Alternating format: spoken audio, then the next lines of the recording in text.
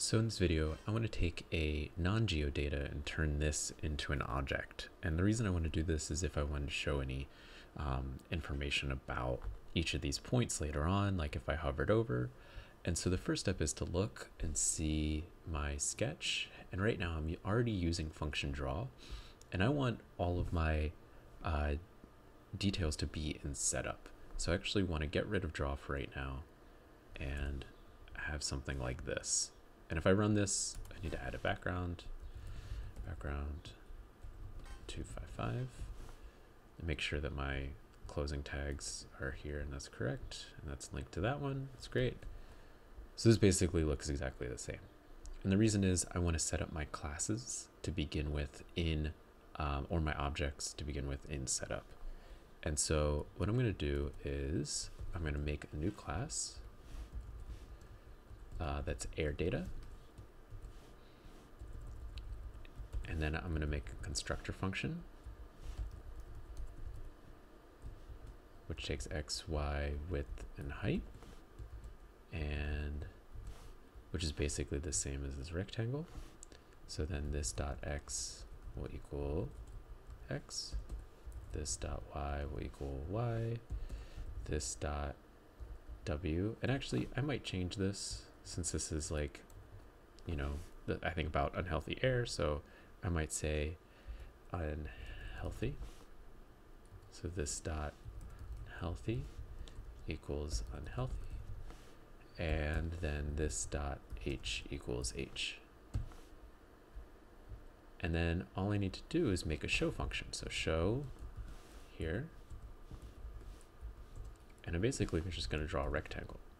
So rectangle, this dot x, this dot y, this dot unhealthy, and this dot h. And what's going to happen is I'm going to set this up so it passes these points from my rectangle, which I've already set up here, into my constructor function. Before I do that, I need to make an empty array to store all of these objects in. So let air equal an empty array. And you could call this whatever you want. I just think air's nice for here.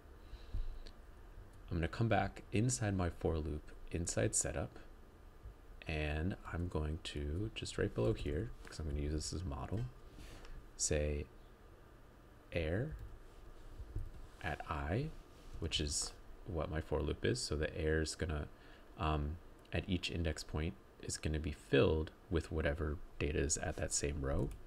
So air equals a new air data. And I'm passing to it the x, the y, which we've already established here, x, y. I'm going to pass it this unhealthy data point and h.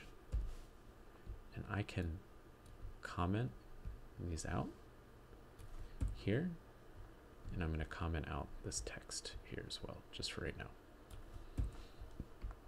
Now I need to fill this with a color. And when I run this, we're not going to see anything. And we're not going to see anything because I have not activated the show function in draw. So I need to come back and now remake my draw function.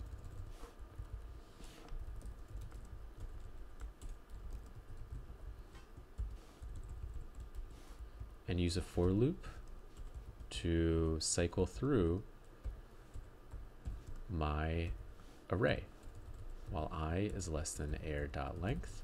So this checks the length of the array, sees if it reached the end. If it reached the end, it exits the for loop and go through one at a time. And then at each point, I'm going to do air.show. And now we should see that pop up. So now you've seen like the basics of getting our element inside an object. The next is creating an intersect function to make sure that we see the overlap.